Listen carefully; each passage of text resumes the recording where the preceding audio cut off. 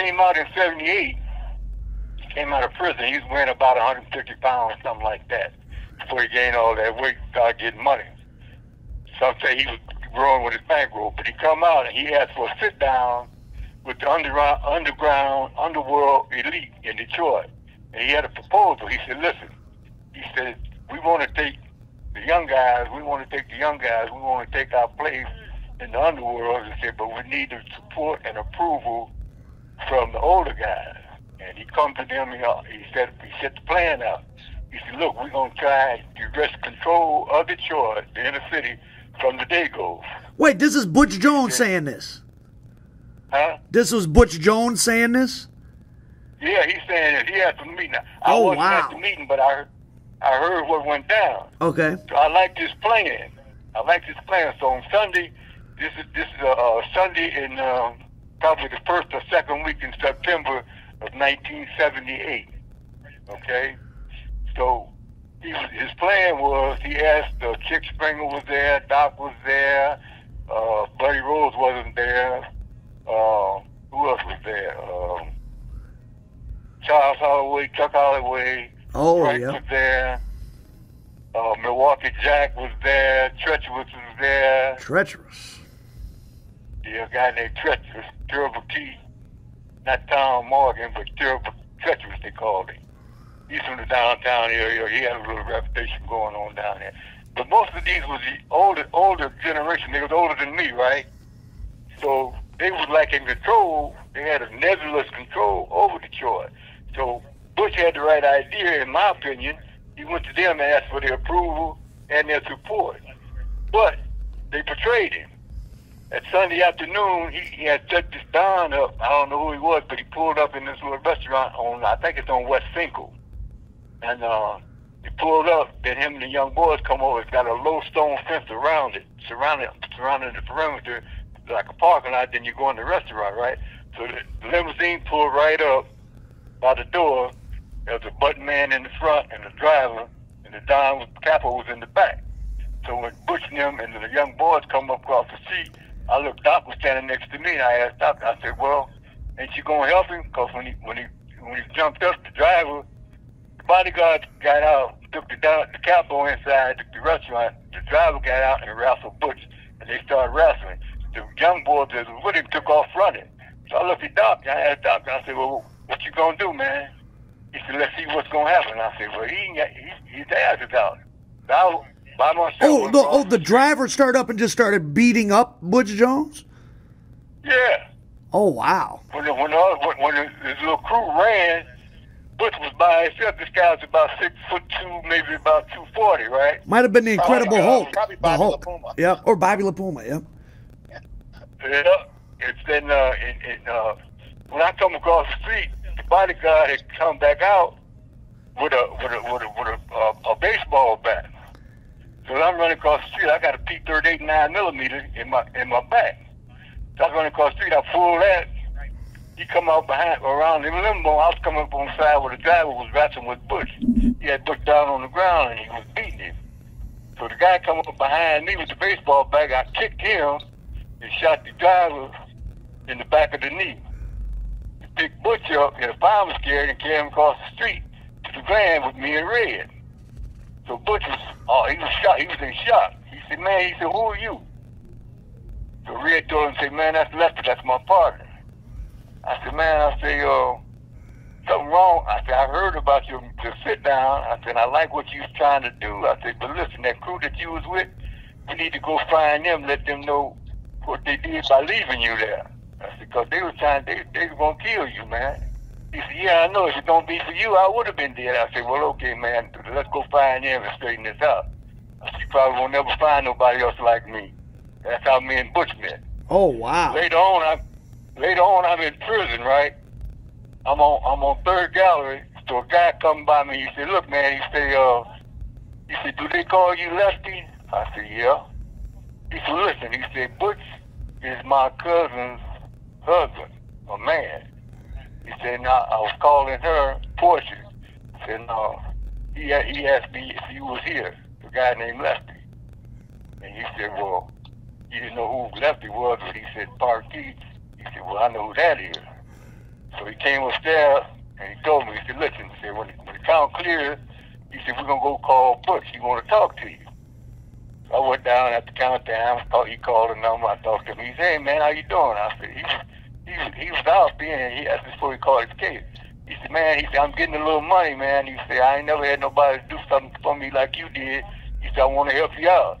He said, can I help you? I said, well, you can't help me, but my partner is out there.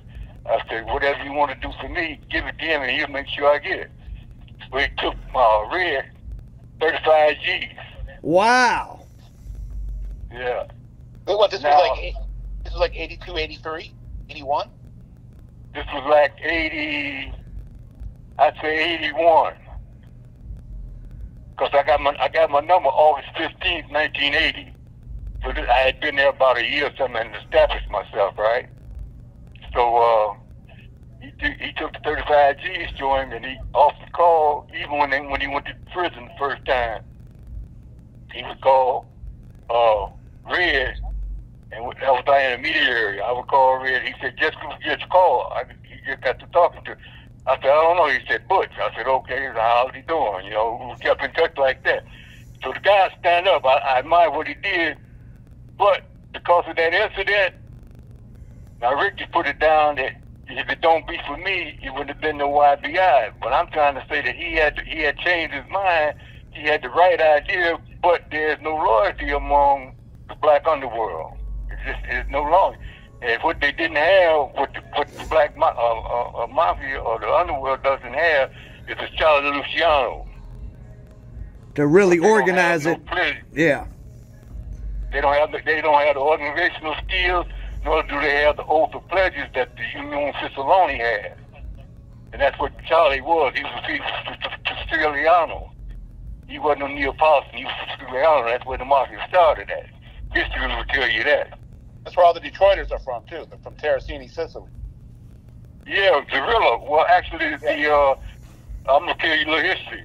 My attorney, Buffalino's mother, is Angelo Melli's only daughter. Yeah. Right. That's who his father. You have 1 minute remaining. Okay.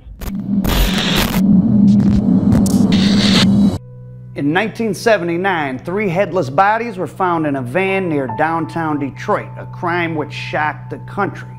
It was the work of the Detroit Mafia's Black Hand of Death.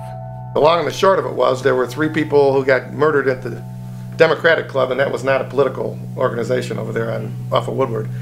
And the notoriety of the case came because their heads were cut off and the bodies were found, and of course, if it had just been 3 dead people, they'd have said, oh, there's 3 dead people. But when you cut somebody's heads off, then of course it became the crime of the century.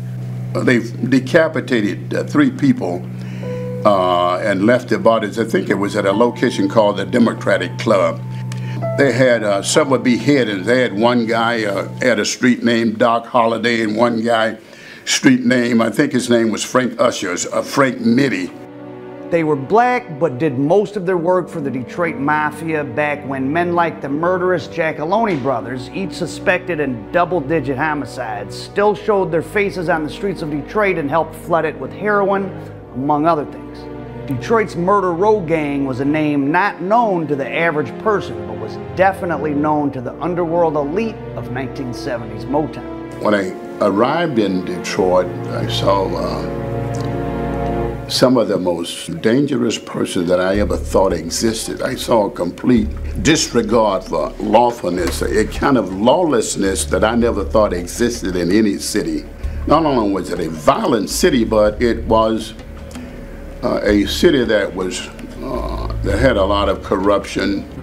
They haven't been active in nearly 40 years, but made a huge impact in the gangland heyday of the late 70s, building a mystique and mammoth reputation that still resonates on the streets of Detroit today. The gang was known for moving large quantities of heroin, doing contract hit work from coast to coast, and for the sheer volume of racketeers and cold-blooded killers in their midst. Notorious Murder Row hitman Chester, the Angel of Death Campbell, recently got a shout out in the British tabloid press. And the Telegraph recently compared the devilish and cultured Motor City assassin to the fictional John Wick character. But in that case, the informant ended up dead and his body was identified. He had been eaten by the field rats. And he was identified by a thumbprint that had not been devoured by the field rats. I suspected that Chester killed this person. Chester Campbell liked to frequent museums and operas when he wasn't tracking future murder victims. In other recent Murder Row news, former leader James "Jimmy Red" Freeman was paroled from prison back in March after 31 years behind bars. And he's a character in a new book penned by a retired U.S. Treasury agent called Down the Rat Hole, about an unsolved mob triple murder in Sterling Heights, Michigan. The book theorizes that Red Freeman and others from the Row could have played a role in the Time Realty Massacre, which saw 3 Detroit area bookmakers slain on April 3rd, '85. Back to the beheadings. According to the testimony, what the prosecutor's theory was that Partee and Red Freeman killed the people. Partee is some kind of kin to Frank, if I'm not mistaken, a cousin or something.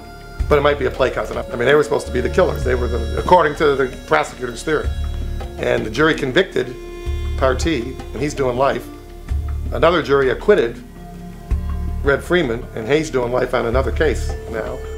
Freeman headed the crew in the 1980s after he beat that case, and the gang's original boss